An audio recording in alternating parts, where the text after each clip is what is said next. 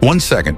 Just 1 second of the sun's energy is equal to 100 billion nuclear bombs.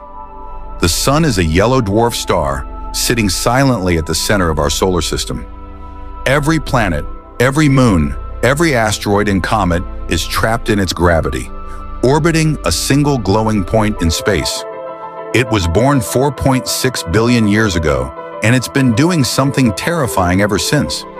Inside its core, sun produces energy through nuclear fusion. 4 hydrogen atoms fuse into 1 helium atom. A tiny bit of mass vanishes and turns into energy. But it's not just 4 atoms. Every second, 600 million tons of hydrogen fuse into 596 million tons of helium. 4 million tons of matter simply disappear every second. That energy travels 150 million kilometers to reach Earth, not to destroy, but to warm you. The same force that could erase civilizations is the reason plants grow. Oceans stay liquid and life exists.